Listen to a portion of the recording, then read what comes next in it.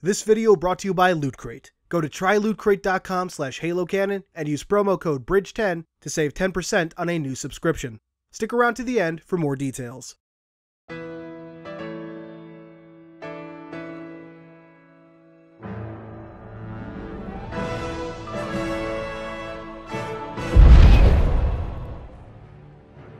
Welcome back, Canonites, for a special episode of Halo Canon, one that I've wanted to make to some degree since I started this channel. Today we'll be addressing some common and not so common misconceptions about Halo Reach. There are many that have arisen over the years since the game's release, with varying degrees of popularity, and though I doubt I'll cover them all here, I figured it would be nice to cover a few today. There are a number I was able to gather thanks to suggestions on Twitter, and rather than try to organize them, we'll just address them as they come up in the campaign. As you may have heard already, my voice hasn't 100% recovered from sickness last weekend, so bear with me. First up, Halsey is George's mother. This one popped up very early on and is born from George's accent. In British English, ma'am sounds a lot like American English's mom, leading to the confusion. If George was actually Halsey's son, he would have addressed her as mum, given his British accent. Of course, simply turning on the subtitles clears this up pretty quickly too. Our next misconception isn't really about Halo Reach, but something born from Halo Reach, and that is the idea that Halsey knew about the Spartan 3 program before Ghosts of Onyx. While it is true that Halsey meets Spartan 3s in the form of Noble Team prior to Ghosts of Onyx, that doesn't mean she suddenly knows about Spartan 3s. Spartan 3 refers to a specific program. After meeting with Noble Team, all Halsey is aware of is that somebody is making Spartans without her knowledge and oversight. In the journal included with the limited and legendary editions of Halo Reach, after meeting with Noble Team, trying to figure out exactly what Noble Team are and who created them. So to sum up, meeting Noble Team doesn't mean that she suddenly knows about Spartan 3s, just that somebody else is making Spartans. In fact, in her journal, she actually thinks that they're another group of Spartan 2s created by some other program. It isn't until Halo Glasslands that she actually puts 2 and 2 together and realizes that Noble Team were Spartan 3s.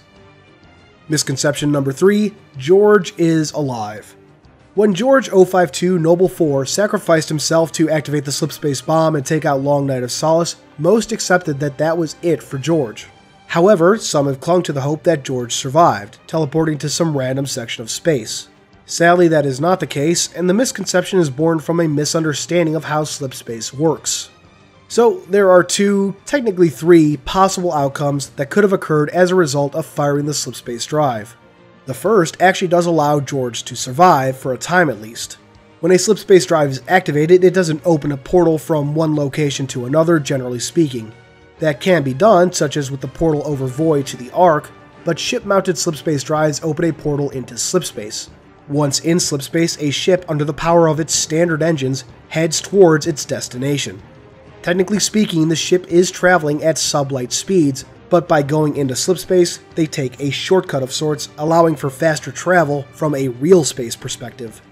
So, when George activated the slipspace drive, at best he would have been teleported into slipspace, specifically a part of slipspace right over Reach where he would remain. Now, in this scenario, George could have theoretically used Ardent Prayer and its slipspace drive to exit slipspace and thus survive. The problem is that George likely wouldn't know how to pilot the ship, and that assumes that he was alive in the first place. The second possible outcome is that George would have been killed by the radiation given off by the slipspace drive. Slipspace drives give off tons of radiation when activated, something we directly see on 2 occasions in Halo Ghosts of Onyx. The drive brought to Ardent Prayer was unmounted, unshielded, and would have blasted anything nearby, including George, with tons of radiation. Admittedly, it's hard to say how deadly that radiation would have been in the immediate, but again, Halo Ghosts of Onyx does make note of the dangers of the radiation given off by improperly shielded slipspace drives on 2 occasions. The final possible fate for George is spaghettification. Human slipspace drives work by creating a series of micro black holes that rip a hole in space-time into slipstream space. Normally, these black holes last for less than a nanosecond and are harmless, and the hole that actually opens into slipspace is opened in front of the ship, out in space. In the case of Ardent Prayer, however, the slipspace portal was created within the ship, at the source, which could have easily ripped George apart. No matter how you slice it, George is dead, whether that be from the actual activation of the slipspace drive, or from starvation or radiation poisoning later on. Regardless, both Bungie and now 343 considered George dead.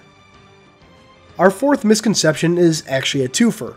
Either that Halsey found Cortana in the Forerunner ship under the Bavkatha ice shelf, or that Cortana was created using Forerunner technology. The first is born from the presentation of Cortana in Halo Reach, some people thinking that Halsey's lines here, knowledge, a birthright from an ancient civilization. This AI is its custodian, and she has chosen you as her couriers. were meant to mean that Cortana was a Forerunner AI created to guard the knowledge hidden in the ship. This is not the case, however, as any Halo fan who has read the books would know. Further, in Halsey's journal, it makes it clear that this Cortana was a fragment that was split off from the main Cortana, on board the Pillar of Autumn at this time, to study the artifact. The second misconception, that Cortana was created with Forerunner technology, seems to be born from the same source, just as a different twist on that misinterpretation of Halsey's words. Cortana is a special AI to be sure, but there is no evidence that any Forerunner technology was used in her creation, not in any of the books or in Halsey's journal. You can bet that Halsey would have mentioned something like that in her journal if Cortana's creation utilized any Forerunner tech. Our fifth misconception is over whether June died. The short answer is that no, he did not. He appears in Halo Initiation set in early 2553, and again in Halo New Blood set in 2555. A catalog post from 2014 also confirmed that June was alive as a Spartan commander in 2558. Even if one wants to be a Bungie purist, Bungie never confirmed whether June died or not. When 343 took over, they had a very similar attitude towards June's fate for many years before the sniper randomly appeared in Halo Initiation. Because I know it will come up, let's also address Fistful of Arrows. This is an excellent comic that many fans hold dear, myself included. Sadly, it's not canon, but even if it were, it still doesn't show June dying. No more than Halo Reach does anyway. Our sixth misconception is about the canonicity of the Chief Cryopod Easter egg. Now, to be clear, this is intended to be the Master Chief, but at the end of the day, it's also an Easter egg. Whether the Chief was already on board or not, he wouldn't be in a random cryopod in the hangar bay. He'd be in the cryo bay. So, it's just a non-canon Easter egg. Although the real debate that stems from this is whether the Autumn collecting Cortana takes place before picking up the Chief or after. For a long time, I have been a proponent of the latter, that the Autumn picked up the Chief from Gamma Station, then returned to Reach to pick up the Cortana fragment. Interestingly, Halo Mythos somewhat supports this, saying, quote, "Hours before the Autumn retrieved Cortana from Azad, two problems emerged that overshadowed even the loss of Reach. First, the generators that powered Reach's orbital guns had been located by the Covenant. Second, the UNSC Circumference, docked at the orbital Gamma Station, was unable to initiate the Cole Protocol." The key word here is hours. The mission to Gamma Station occurred around 0600 hours, and in Halo The Fall of Reach, the Pillar of Autumn had picked up John 117 and Linda 058 from Gamma Station and was preparing to leave the system at 0647 hours. Basically, for the mission to Gamma Station to have occurred hours before the Autumn retrieved Cortana, John must have been on the Autumn before it landed in the Azad shipbreaking yards. Seventh on our list of misconceptions is the big one, the main reason I wanted to make this list: whether Noble 6 survived. The short answer is that he's dead, but let's examine some evidence. First, let's address Bungie's intentions. In the developer commentary for Halo Reach, Marcus Lato says, "We spent, I don't know how many weeks hashing out this idea that what if you came back into the game and actually played the last living moments of your character's life." Yeah. Last living moments are the key words here. The final level of Halo Reach was, in Bungie's eyes, the last moments of Noble 6. When 343 took over, they retained this intention. In the 2011 Halo Essential Visual Guide, Noble 6 is confirmed to have died at Azad. He is again mentioned in 2015's Halo New Blood in a conversation between Buck and June. Again, he was confirmed to have died on Reach. While we technically don't see Noble 6 get stabbed, he was shieldless and had taken a lot of damage. Short of reinforcements showing up, and we'd have to talk about an entire army given what the Covenant had in the area, there's no way 6 could have survived. In recent years, some have brought up the return of Cortana. How she was said to have been dead by 343 in the years following Halo 4 is evidence that Noble 6 could have survived. This does not hold water. We've had instances of AI creating fragments that can operate independently of the main AI for years. Noble 6 is an organic being. The same rules do not apply to him. or rather, the rules that apply to an organic being do not apply to an AI. And in point of fact, a fragment of Cortana, the fragment that represented the Cortana we as fans knew from the Bungie trilogy and Halo 4, did die. The Cortana we knew is gone, forever. While it could be argued that 343 should have handled Cortana better in the wake of Halo 4, an AI coming back from the dead does not suddenly open the door for an organic being to do the same. Our 8th misconception is related to the 7th, that being that Thalvatum, the future Arbiter, was the one to kill Noble 6. This is one that truly perplexes me.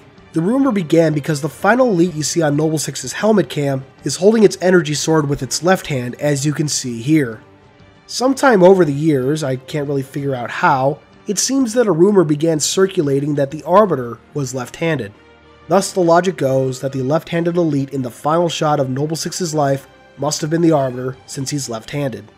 Now, ignoring that Thel never went groundside during the Battle of Reach and would have long since left the system, chasing after the Pillar of Autumn by the time the final level is set, the idea that Thel is left-handed has no basis.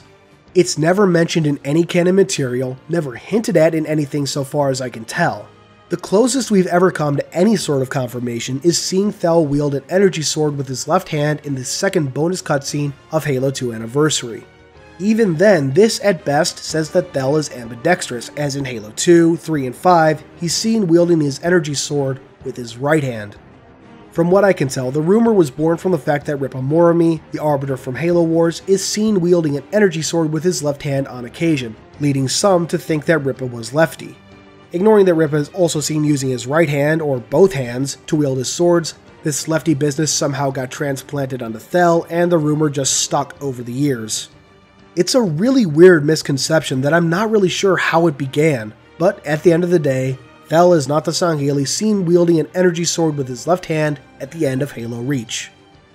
Our final misconception is that the Forerunner vessel under the Bav Katha ice shelf contained the coordinates for Alpha Halo.